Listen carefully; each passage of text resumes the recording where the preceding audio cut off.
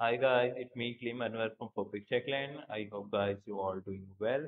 Today our topic how to fix Google Chrome slow download speed in Windows. So it is very easy, very simple. You just stay with me. I will tell you step by step.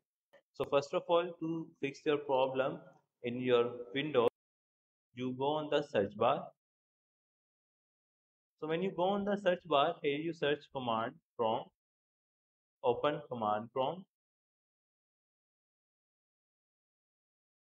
So when you open command prompt, this type of box will appears in front of your display, and here you type this key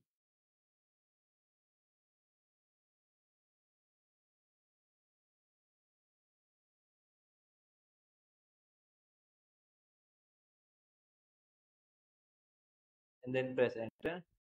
And here you type this key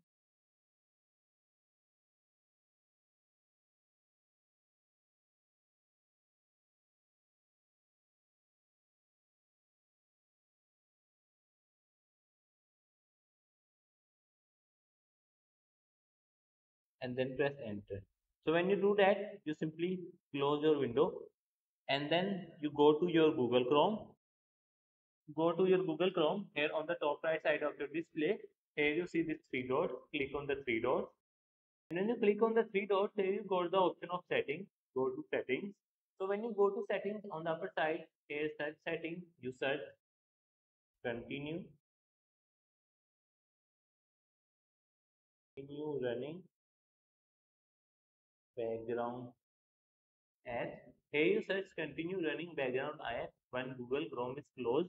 Here you simply off it and then close your window and then restart your PC to make change in your devices. After that, your issue will be resolved.